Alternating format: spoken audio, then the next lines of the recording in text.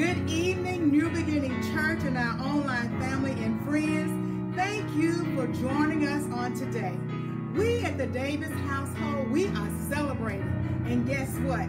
You get to join in on the celebration. On today, 20 years ago, Pastor Matthew Alexander Davis and I were married at Brown Baptist Church in South Haven, Mississippi. Yes, God has kept us together for 20 years. And guess what? He is still keeping us together. Our scripture for today is Psalm 116, 1 through 5, and then 12 through 13. I love the Lord because he hears my voice in my prayer for mercy. Because he bends down to listen, I will pray as long as I have breath. Death wrapped its ropes around me. The terrors of the grave overtook me. I saw only trouble and sorrow. Then I called on the name of the Lord. Please, Lord, save me. How kind the Lord is. How good he is. So merciful, this God of ours. What can I offer to the Lord for all he has done for me? I will lift up the cup of salvation and praise the Lord's name for saving me. Our song is, what shall I render? All I have is my body and my soul. What shall I render unto God for all his blessings? What shall I render? That is all I can give. God has everything, and everything belongs to him. God has everything, and everything belongs to him. What shall I render? That is all I can give. All I can render is my body and my soul. That is all I can render. That is all I can give. God has everything, and everything belongs to him. God has everything, and everything belongs to him. What shall I render? That is all I can give. What shall I render unto God for all his blessings? What shall I render? That is all I can give. God has God has everything, and everything belongs to him. God has everything, and everything belongs to him. What shall I render? That is all I can give. Father God, we thank you now, Lord. We bless your name. We thank you for your mercy and your grace. We thank you, Father, for sparing our lives one more time. We thank you for your mercy, Father God. We thank you for keeping us, that you did not allow justice to take hold. Lord, we thank you, Father God, for being merciful to us to the point, Father, We realize that we should have been dead and gone. We should have been sleeping in our grave. But mercy and your grace took over, and we thank you for it. Lord, we ask you to forgive us for our sins. Forgive us for not doing the things that are pleasing in your sight. Bless us tonight, Father God, as we study your word, that your word will become real to us, that we will walk in your word, and that your word, Father God, will empower us. We ask you to keep us now. This is our prayer. In Jesus' name we pray. Amen and thank God. Tell me why. Amen. Amen. Thank you so much again for joining us for our Bible study on tonight. Joining us by our remote location one more time. Thank you so much. We have completed Philippians, the book of Philippians. We're now complete with the book of Philippians. We have walked some 2 months, almost 3 months through the book of Philippians. And now you are certified in the book of Philippians. Thank you so much. So tonight we're going to slow it down a little bit, and we're going to talk about the book of Philippians again. Some of you, 2 of you, have sent in questions at the right time. 2 of you sent in questions, and we appreciate you. Sister Diane Henry, thank you for sending in questions. And Sister Lillian Darrington, thank you for sending in questions. We're going to cover those questions. 2 of those questions by these 2 people were the same question. So we'll cover these questions on tonight, and hopefully you can walk with us and stick with us as we go through this book tonight. The whole book of Philippians we will cover tonight based on your questions. Thank you so much. First question that we look at tonight is found in chapter 1, Philippians chapter 1, verses 15 through 20. Philippians chapter 1, verses 15 through 20. Philippians in the New Testament, chapter 1, verses 15 through 20. We know that Paul is in prison, or some theologians call it house arrest. We know that Paul is in prison for sharing the word of God. He's in prison. He's locked up. He didn't do anything wrong, but he did things right to get locked up. Let me just say to you today, even in the 21st century that we live in today, you can get locked up for doing what's right. The problem with the 21st century church is that we are not adamant about sharing Christ. Paul was adamant about sharing Christ. The Apostle Paul was excited about sharing Christ. The Apostle Paul was just enthusiastic, and he had passion. He had passion, great passion, when he shared Christ. So the Apostle Paul here is locked up in a Roman's jail, or he's on house arrest. He's in a prison, but we do know, regardless of whether he is on house arrest or locked in a prison as we know it today, he has people that are guarding him. The guards are with him. We realize that he's being guarded. Now, Paul has an uncertain future here. He has a future that he doesn't know about. He is locked up in prison, and he's sentenced to die. He's on death row. I've asked you a number of times before, if you were on death row, would you be thinking about writing a letter to help somebody else do better? If you were on death row, would you think about talking about Jesus Christ and what he has already done? If you were on death row, would you be witnessing to Jesus Christ? I doubt it for many of us that we would be concerned about witnessing to Jesus through Jesus Christ, because you know what? We have the freedom to witness today, and we don't do it adamantly. We don't do it constructively. We are not adamant about sharing the gospel, the good news of Jesus Christ. Let me just say to you today, if men are going to be saved, if our world is going to be changed, we have to become more adamant about Jesus Christ and his finished work on Calvary. We have to become adamant about sharing it. Every day, almost nearly every day, many of you get robocalls. And these robocalls are trying to sell you something, or trying to get you to buy something, or they're trying to get you to invest in something, or they're trying to get you to get a new credit card. I received 2 such calls today.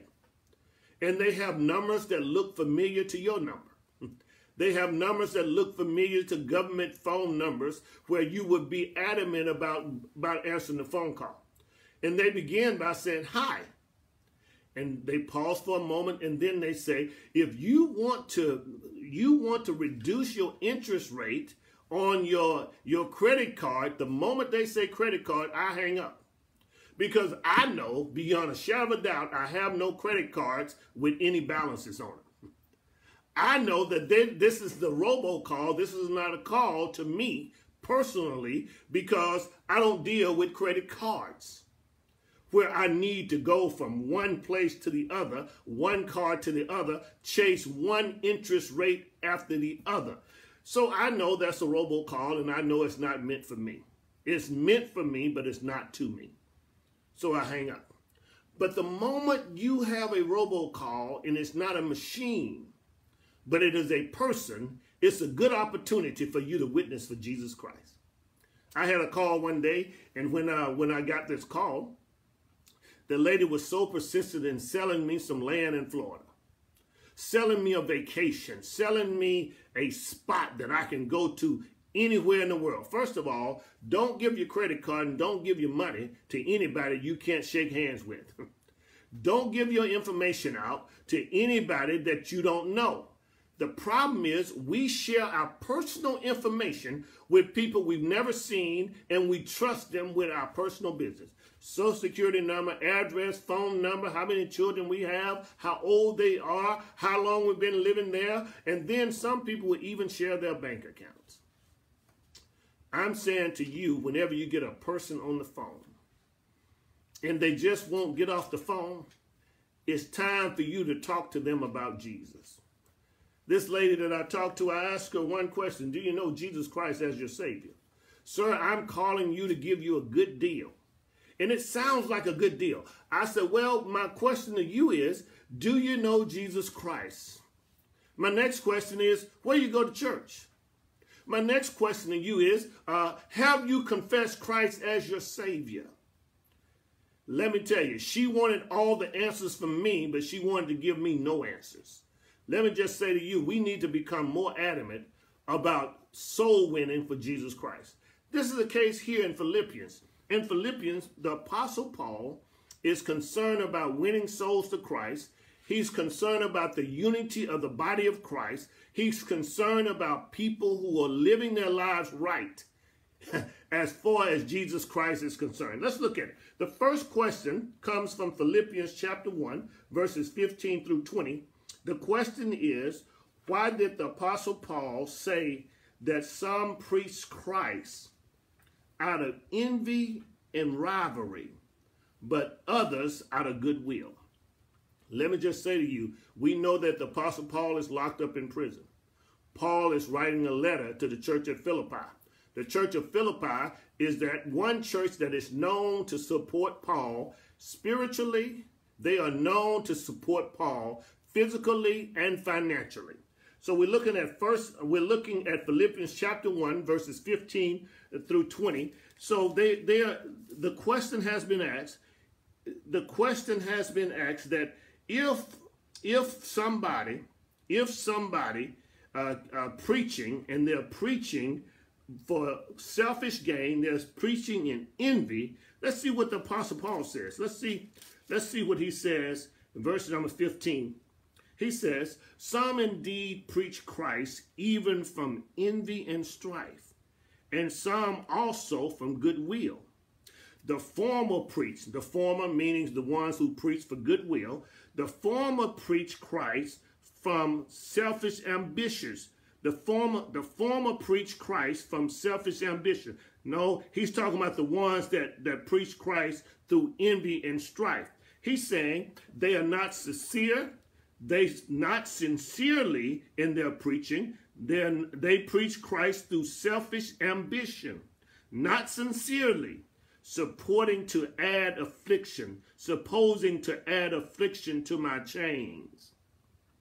He's saying that there's a group of people who, just like some preachers today, even in the 21st century, they are not preaching for the gospel of Jesus Christ to be spreaded. They are preaching, as he says here, for selfish ambition. One of the words he used is envy. He used the word envy. This word envy means jealousy. This word envy means strife.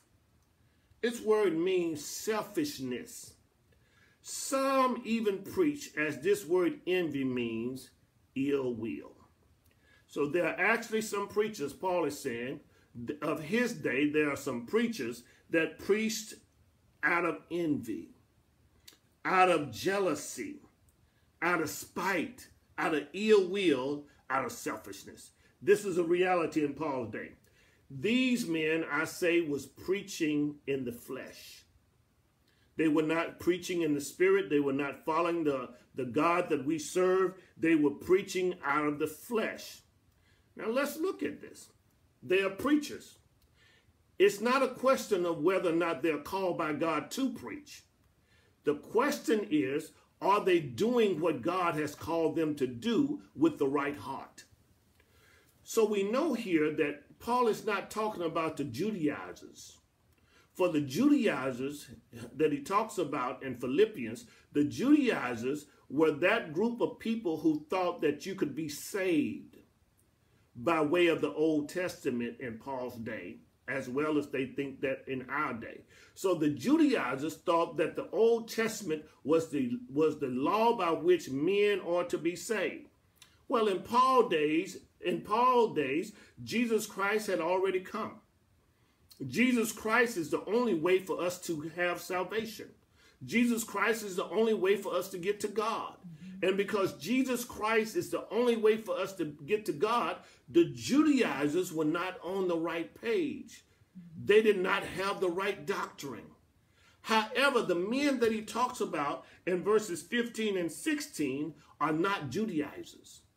These men that he's talking about, they have the right doctrine. They've been called by God to preach. They are preaching Jesus Christ, but they have the wrong motive. God is concerned about what you do, but he's also concerned about your motives. What are your motives? What's your motive for what you do? What is your motive for how you handle things? What turns you on? What goal are you seeking? Paul says in verses 15 and 16, he said, there are some men who are not sincere. There are some men who are preaching for the wrong reason. There are some men who are preaching out of envy and strife. This word strife simply means they're preaching for rivalry. They are preaching out of competition. They're preaching for the wrong reason. Paul says when they are preaching, they don't have God on their mind. They have themselves in mind. It's much kin to those who preach for financial gain. Now, I did not say that the preacher should not have financial gain through his preaching. For Paul preaches the whole and teaches the whole book of Philippians, and he talks about how preachers should live off that he dispenses. Matthew says in his gospel that you should not muzzle the ox.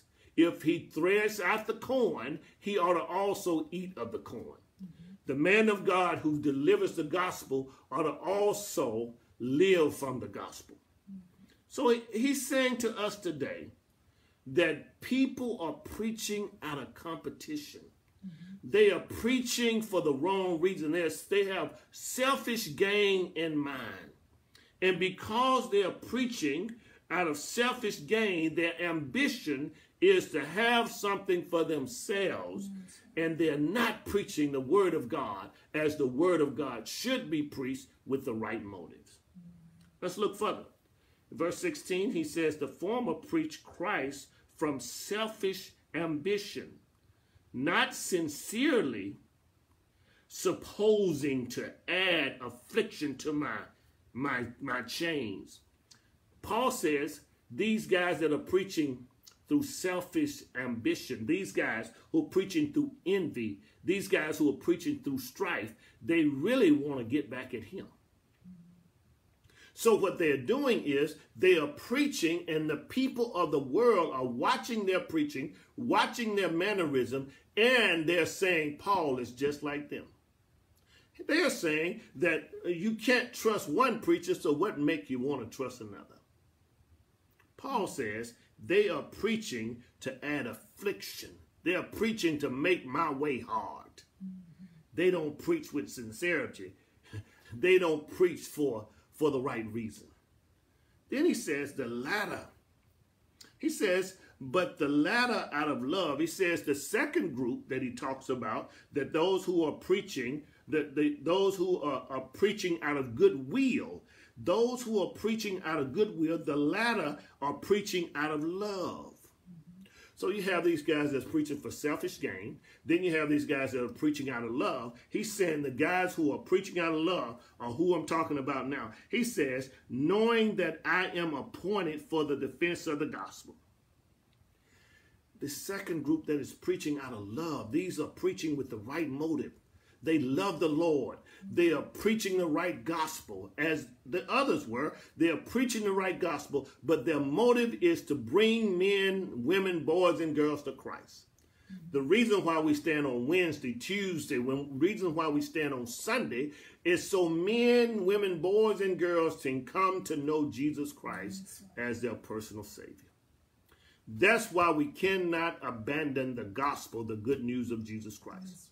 Too often men who are standing in the pulpit have abandoned the gospel of Jesus Christ. They preach everything but the gospel. They preach Trump. They preach the Essen magazine. They preach Jet magazine. They preach the Forward Time. They preach news. They preach CNN, but they do not stop by the gospel. It's a sad day when you're called to preach and you don't preach what God has given you to preach. And the gospel is the good news. The gospel is the death, burial, and resurrection of Jesus Christ. We have to always be willing to preach and teach the gospel. So the next time you get a caller that's calling you to try to sell you something or convince you to take a chance on this or that, first of all, let them know that Jesus died over 2,000 years ago. Let them know that he rose with all power in his hand. And if they stay on the phone long enough, let them know that he died not only for you, but he died for them also. Yes. Now, do you want to get to know him? You can get to know him right now, right here. So Paul says some people are preaching out of love, knowing that I am appointed for the defense of the gospel. So they're preaching out of love. They have a love not only for the gospel, not only for God, but also for Paul. Whenever we preach, whenever we teach, however we live, it ought to be for the furtherance of the gospel of Jesus Christ. Amen. Verse 18, Paul asks this question, what then? Only that in every way, whether in pretense or in truth, Christ is preached. And in this I rejoice. Yes, I will rejoice. Paul says, whether they preach for the right reason or whether they preach for the wrong reason, I'm going to rejoice about it because Jesus Christ is being preached. It's a sad day when preachers have to down each other to look good. It's a sad day when preachers have to talk about each other in order for them to look like they got something going for themselves. Let me just share with you today, you don't have to down anybody else's gift. There are enough unsaved people out here everywhere for everybody to be preaching Jesus to. Yes. It's a sad day when the associate ministers think that the pastor is doing them wrong because he won't let them preach in the pulpit.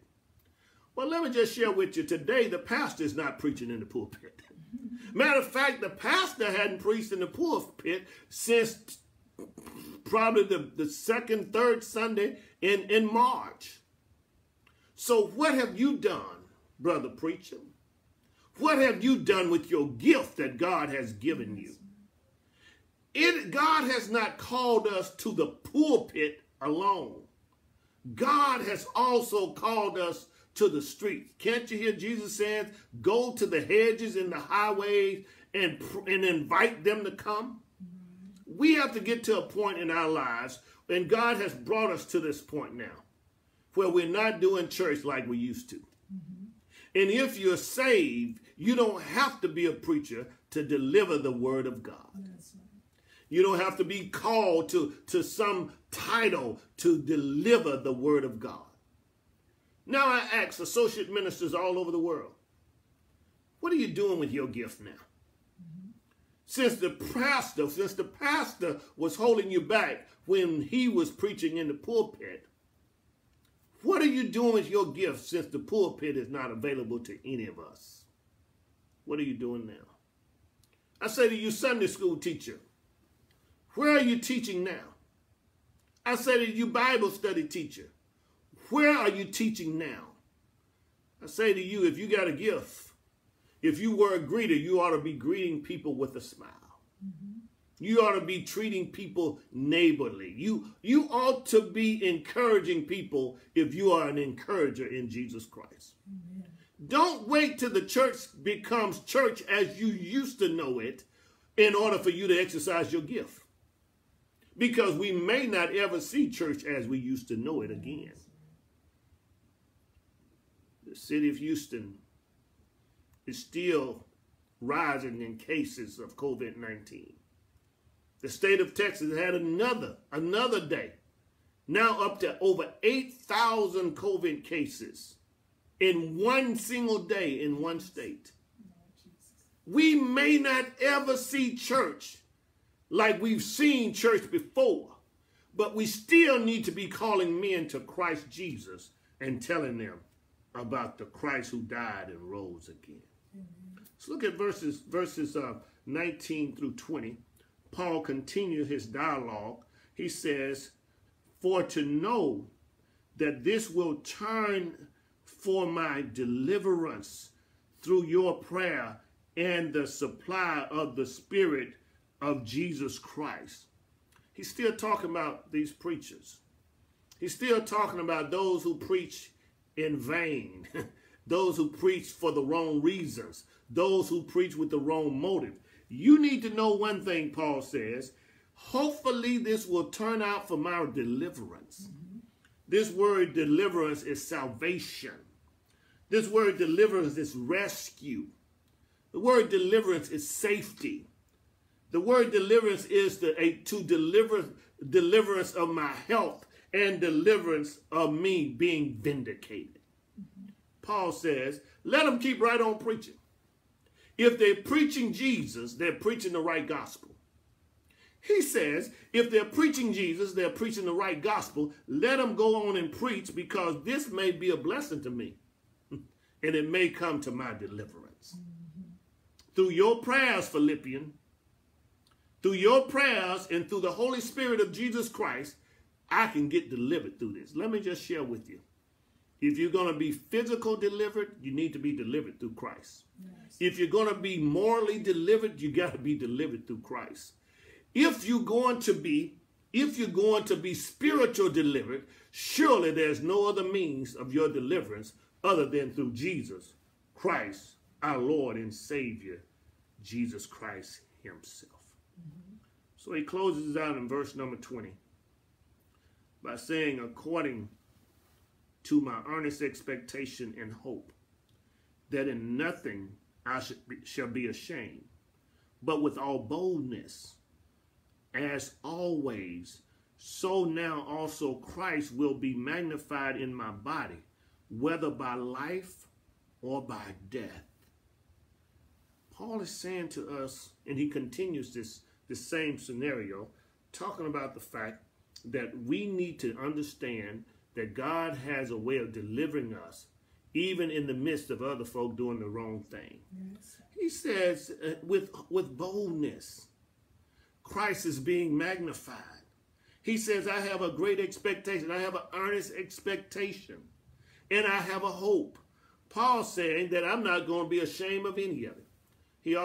He backs this up in Romans chapter 1, verse 16, where he says, for I am not ashamed of the gospel of Jesus Christ, for it is the power of God unto salvation to the Greek and to the Jew, then to the Greek and to the Jew. He's saying that he will not be ashamed. He has nothing to be ashamed of. Too often we are too ashamed of Jesus Christ. Too often we are ashamed of what God is doing in our lives. Too often we are ashamed of the church. We are ashamed of the God that we serve. Let me tell you, if you're ashamed to own him on planet Earth, he will be ashamed to own you in heaven before his Father. You'll be ashamed. Don't be ashamed. And then Paul goes on, verse number 21. He says, for to me to live is Christ, and to die is gain. Paul says, if I keep living, I'm going to exemplify Christ in my physical body while I'm here on planet Earth. If I die, I'm going to die, and that's going to be gain.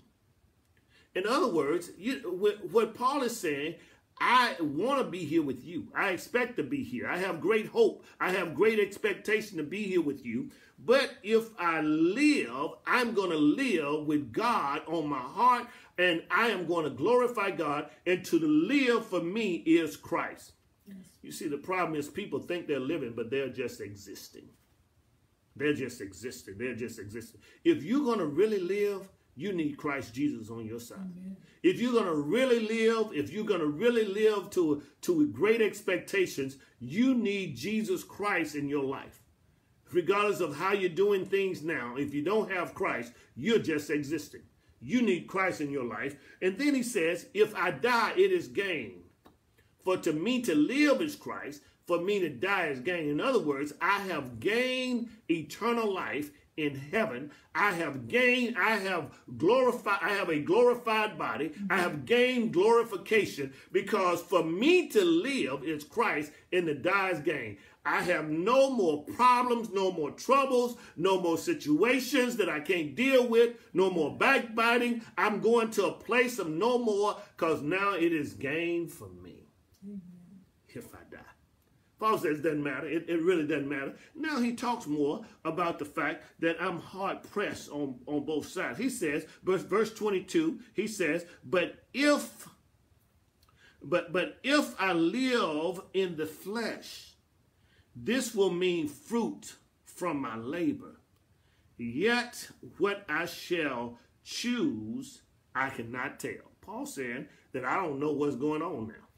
He says it's going to be fruit for you. It's going to be a blessing for me. It's going to be a blessing for you if I stay here. Let me tell you, when the preacher is talking to you, it's a blessing for you. When the word of God is going out, it's a blessing for you. It's your gain. He said, this means fruit from my labor. God blesses us based on the fruit that we have from the labor that we have performed. You ought to be working for the Lord and strengthening the Lord and walking in the Lord. Goes on to say, not only will it be fruitful at my labor, yet what shall I choose? And then goes on in verse number 23, he says, for I am hard pressed between the two, having a desire to depart and be with Christ, which is far better. He's saying, I'm caught up between living on earth and living in heaven. He says that it doesn't matter if I live, I'm going to live to Christ. He says it doesn't matter if I die, I'm going to die in Christ. But if I die, I'm going to be far better off in heaven. He says, which is better? Verse number 24. Nevertheless, to remain in the flesh is more needed for you. I told you, he's saying you would have a reason to celebrate if I keep living. Let me tell you, somebody's depending on your testimony. Somebody's depending on you sharing Christ. And while you're here, they're being blessed by your presence, blessed by your testimony, blessed because of Christ Jesus in you. He says, but I'm caught up between the two. I know you need me. Verse 25 and 26, he says, in being confident of this, I know I shall remain and continue with you all for your progress in the joy of faith. I know I'm going to stay. He's talking in faith now. He knows that he has a death sentence. He knows that sharing the word of God has gotten him in trouble. He knows that he's in prison and he has a death sentence to die. but he is confident of this very thing, that it is going to be help for you, and I'm going to give in to your progress. Your progress will be great, and your joy of faith will be great. That you're rejoicing, verse 26, that your rejoicing for me may be more abundant in Christ Jesus by my coming to you again. Saying you're going to have rejoicing. You're going to rejoice in Christ Jesus by by my coming again. Let's move now to Philippians chapter 4, verses 1 through 3. Philippians chapter 4, verses 1 through 3. Philippians chapter 4. Let's back up before we go there. That same question dealt with the envy and the strife that was found in Philippians chapter 1, verses 15. We went from 15 to 26, so it answered that question. And let's look at Philippians chapter 4, verses 1 through 3. Philippians chapter 4, verses 1 through 3. Now the question is, we all have come from different backgrounds.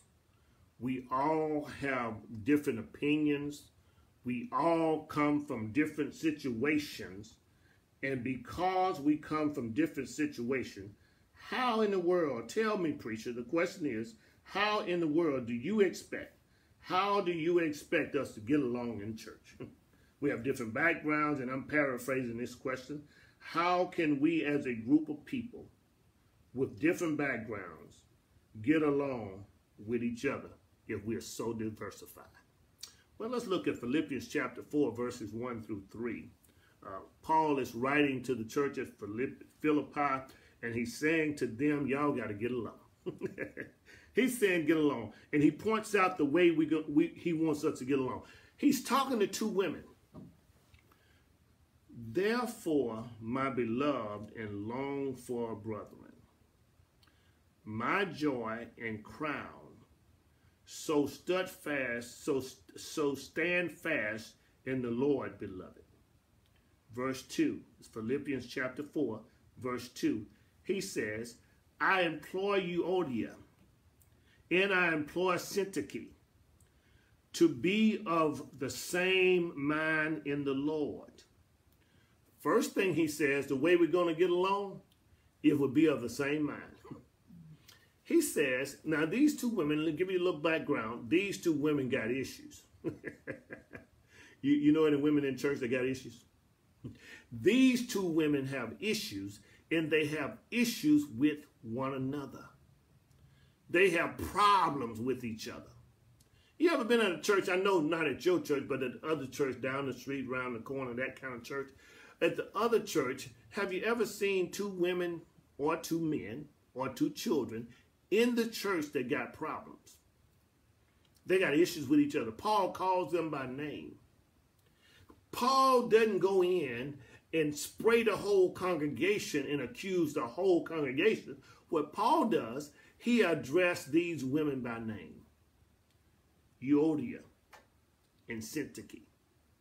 He says, I'm imploring you, I'm begging you, I'm telling you to get it right. I'm asking Euodia and Syntyche to have the same mind, to make sure you get on one accord. I urge you to be on one accord. I urge you to have the same mind in the Lord. Have the same mind. You got to learn to think alike as children of the Most High God. You got to get on one accord. You got to have the same mind. And when you have the same mind, your little selfish ways go out the window. The only reason why people have difficulties is because somebody want to have their way. Somebody want to have their way. Pastor Alvin Molden said it well, and I heard him say this 21 years ago. Pastor Alvin Molden says, he says, the reason why we have issues is because there's a little boy locked up in me. There's a little girl locked up in you. And that little boy and that little girl want to have their way. And because no one will stand down, no one will let the other one have his or her way, then there's a standoff. Pastor Alvin Moten says we gotta suppress, we gotta get rid of the little boy and the little girl in us. That's right. I was listening to the man the other day, 46 minus 1. I was listening to him yesterday, and it was a replay of the tape over and over again. You know, he's monopolizing the news now. And he says, I can't see myself wearing a mask. He says, because I can't see myself sitting behind the great desk in the Oval Office, talking to kings and queens and other presidents. I can't see myself with a mask on sitting behind the desk. Well, first of all, you don't need to wear a mask when you're by yourself. Secondly, you don't need to wear a mask when you're on the telephone. But you do need to wear a mask when you're in public, when you're around other people. And it doesn't matter whether it's kings or queens, because the fact of the matter is God can shut any of our breath off at any given time. So today he addressed the mask situation again. And he said that, yeah, I've worn a mask before, and I look pretty good in a mask. Let me tell you something. A 13-year-old, a 10-year-old, a 5-year-old is concerned about whether or not I look good in a mask. Because many times 5-year-olds don't understand the danger that we talk about, that we've engaged in from day to day. So he's more concerned about how he look, which is not a easy on the eye looking guy anyway. I mean, he's not an attractive man anyway, but he's concerned about how he look behind the mask. Matter of fact, he may look a little better with the mask off or with the mask on. He may look a lot better with the mask on. So we find ourselves, God says to us, be of the same mind. So the answer to the question, how can we get along? One way we can get along is find common ground, and that common ground ought to be in the Lord. We have to find ourselves of the same mind. Find ourselves of the same mind. Verse number 3 tells us another step that we need to take to find ourselves of the same mind and get along. Verse number 3, Philippians chapter 4 says, and I urge you also, true companion, help these women who labor with me in the gospel, with Clement also, and the rest of my fellow workers whose names are written in the book of life. Now, first of all, he says in verse number 2, you all need to have a come to Jesus meeting. If you got issues, you all need to settle those issues. Mm-hmm.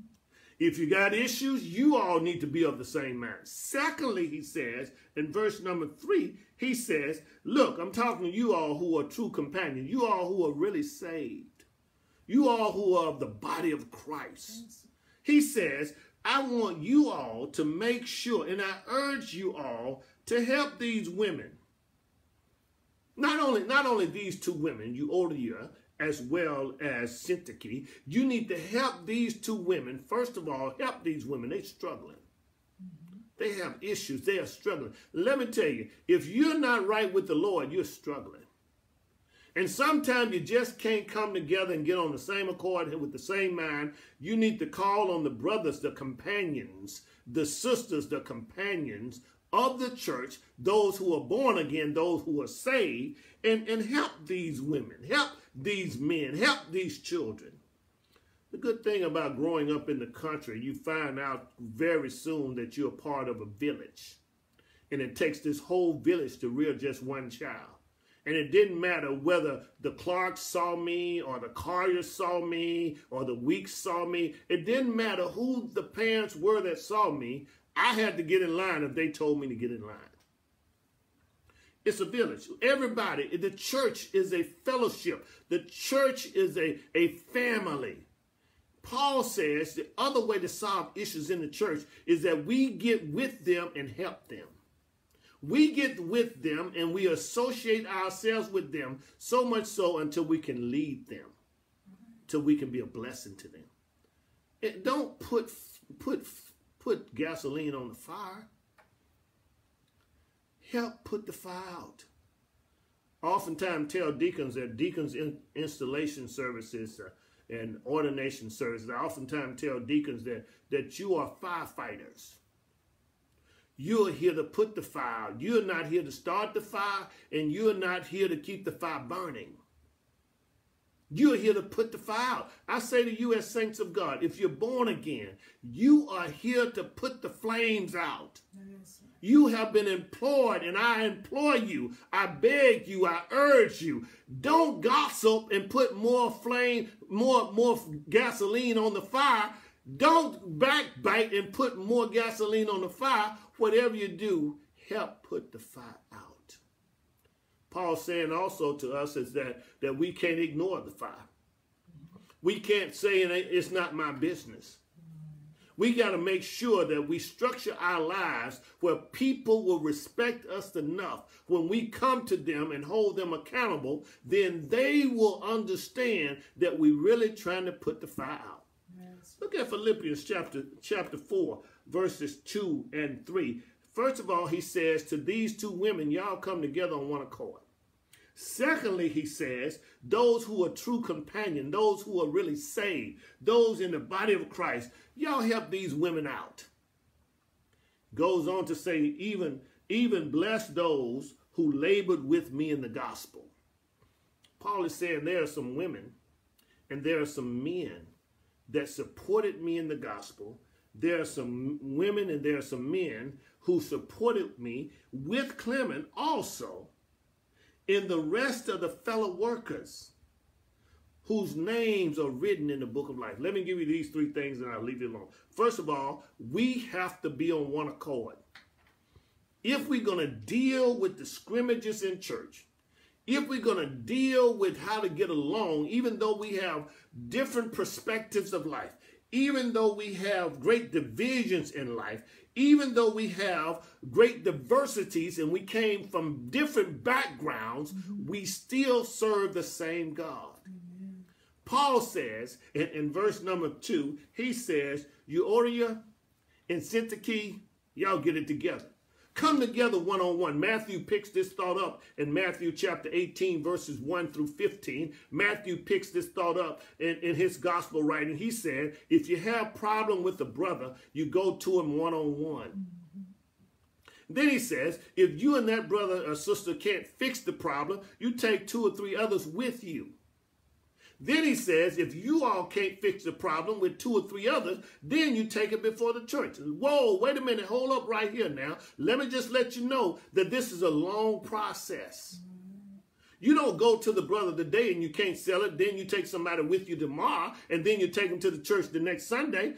This is a long process. This is a healing process. This is a process where we come together because God's objective is that we all come to the unity of the faith of Jesus Christ. God's objective is that we have reconciliation. Amen. He wants us to reconcile. He doesn't want us to make it to the church where the church has to let us go as a heathen. He wants us to reconcile. So the first thing he says is that you two get together. When you have a problem, you go to a brother and sister and you get together. The second thing he says, that the church has to hold us accountable. He says, you all help these sisters out. Y'all help these women out. Not only these women, there are some more people who have been with me in the gospel of Jesus Christ. Y'all support them also. You see, the ministry ought to be, the church ought to be a support mechanism. The ministry ought to be a place where we talk about God and not by each other. Whenever you see somebody who speaks more about other folk than they talk about God, there's a problem in the church. Whenever you see somebody who finds a problem with everything that goes on in the church, that's a problem with them.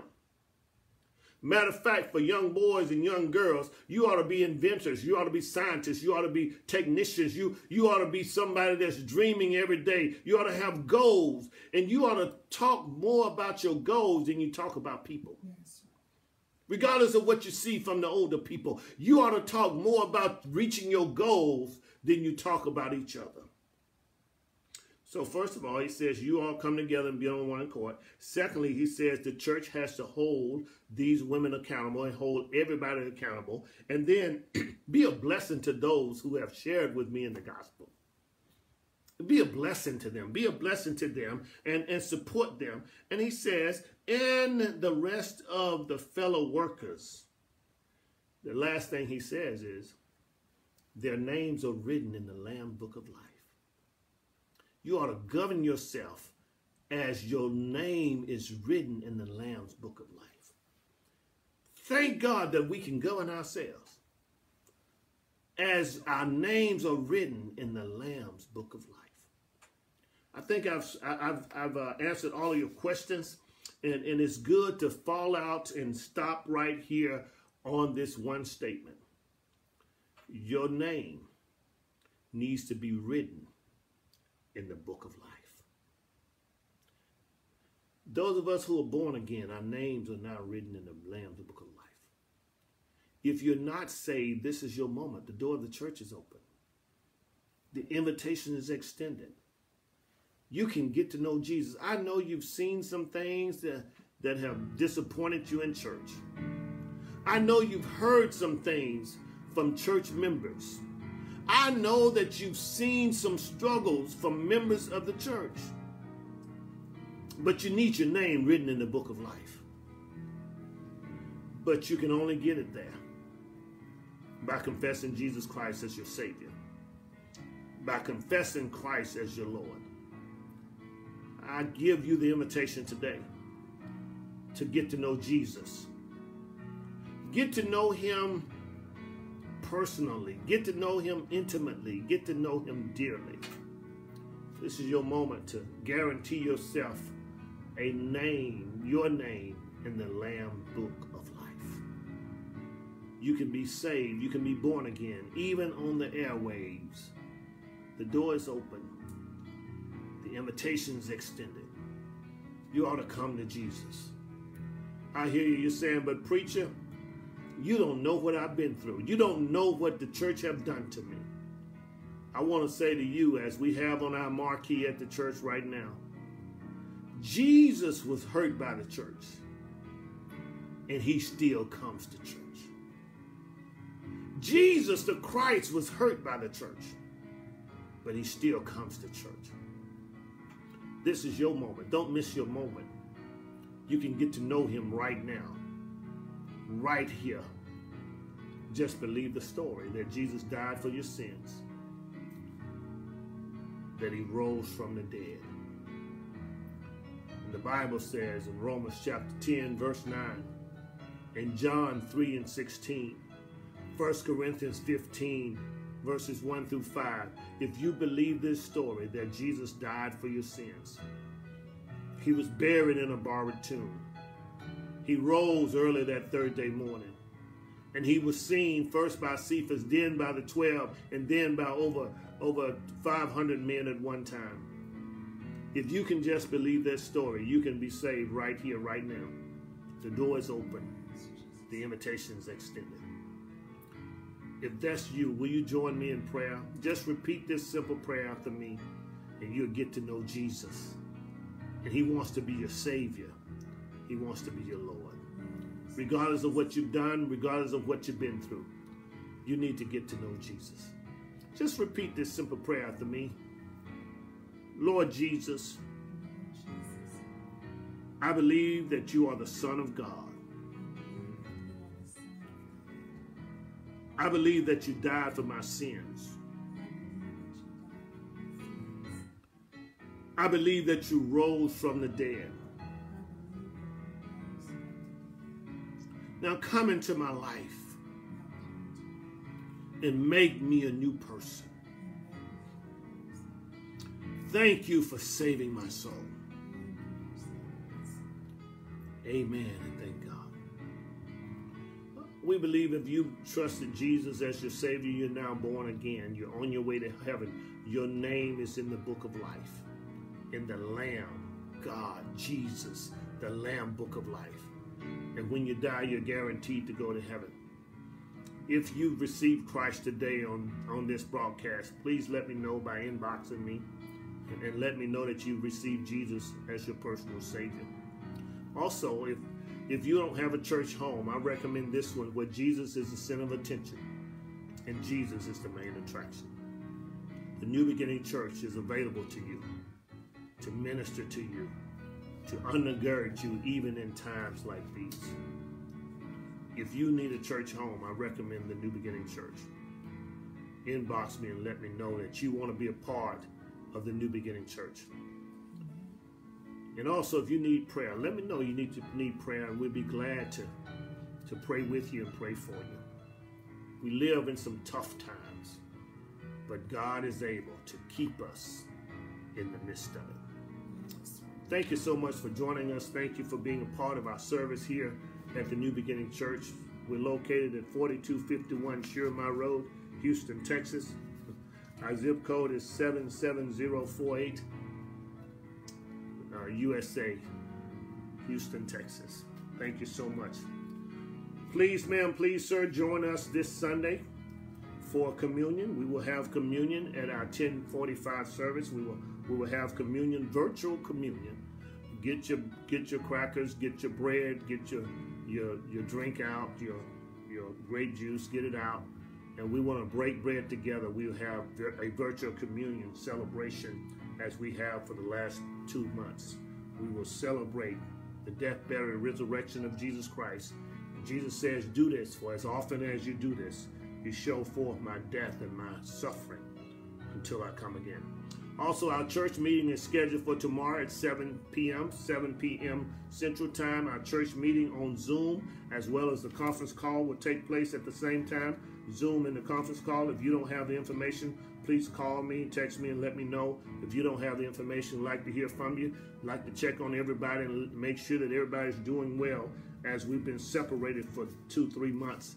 We want to make sure that you are doing well. Please come on the Zoom call as well as the conference call, and we will share our lives together. We're looking forward to having communion this Sunday, and we're also looking forward to our conference call on tomorrow. Amen. Again, it is offering time. It's time for us to give to the Lord through tithes, offering, and sacrificial gifts. It's a good time to give to the Lord today. You can do so by 3 means. First of all, you can give to the Lord by Cash App. Our cash tag is NBC Souls. Our cash tag is NBC Souls. You can give by our Cash App. Our cash tag, NBC Souls, $ NBC Souls. You can give to the New Beginning Church. Or you can mail your offering to P.O. Box 503, Missouri City, Texas, 77489. P.O. Box 503, Missouri City, Texas, 77459. And those of you who have Zelle, you can send your Zelle contributions to lifting.jesus@yahoo.com. lifting.jesus@yahoo.com. These are the 3 ways that you can give our church: Cash App, $ NBC Souls, Zelle, lifting.jesus@yahoo.com, and P.O. Box 503, Missouri City, Texas, 77549. Thank you so much for giving, and so much for giving to us. That's 77459 is our zip code, Missouri City. Thank you for sharing with us tonight. We're glad that you've come to celebrate the conquering King of Calvary, Jesus himself. We want to encourage you in the Lord that God is still in control. He's still on his throne, and he's still keeping us in spite of all that's going on around us. We serve the awesome and the amazing God. Please remember, next Wednesday we will begin with the book of Colossians. We finished Philippians. We will begin with the book of Colossians next week. And so please, ma'am, please, sir, read up, do your homework on the book of Colossians so you can interact in our Bible study. Next week, we're in the book of Colossians. Praise the Lord for the privilege of walking through the Word. The Word is medicine to our flesh. And we thank God for the privilege of walking through His holy Word. At the New Beginning Church, we are uniting the church, strengthening families, supporting schools, and empowering neighborhoods to impact the world as we are reaching souls by lifting Jesus. Jesus says, "And I, if I be lifted up, will draw all men unto me." John 12:32. Let us go to God in prayer. Father God, we thank you now, Lord. We bless your name. We thank you for your mercy, your grace. We thank you for another privilege to come to you, Father God. We ask you to bless us as we have come. Bless your word to fall on good soil. Bless those who have heard, that they will deliver the word to so many others. And Lord, we ask you to keep the glory, all the honor, and all the praise, just to allow us to be beneficiaries of your many blessings. Now unto him who is able to keep us from falling. Now unto him, the only wise, only true God, be dominion, be glory, and enthusiasm forever and ever. In Jesus' name we pray. Amen and thank God. God bless you and God keep you is our prayer. Thank God for this privilege of worshiping with you again.